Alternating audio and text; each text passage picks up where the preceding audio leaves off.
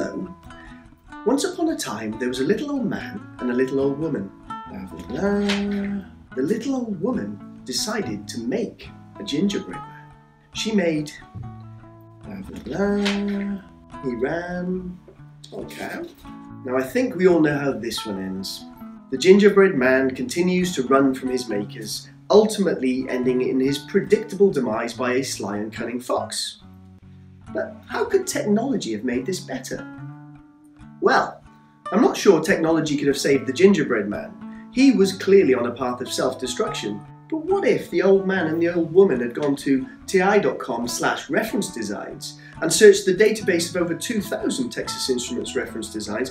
They would have found some ideas on wearable technology, which might have helped them measure their peak performance during this bizarre and frantic chase, helping them understand if they really were running as fast as they can. For example, the optical heart rate monitor with BLE connectivity would have allowed them to constantly measure their heart rate during this frantic chase, prompting them when they were close to their maximum effort.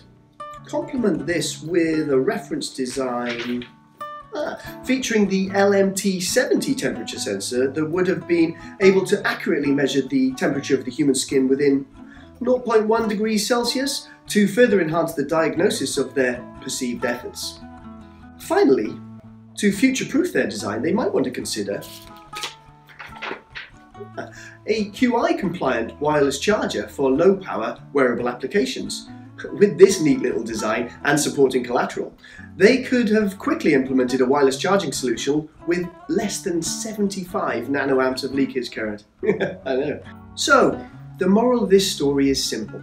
If you take your health and wellness seriously, before giving chase to a self-destructive, fictional, cake-based infant, go to www.ti.com/reference designs for some real examples on how to implement wearable technology. Thanks.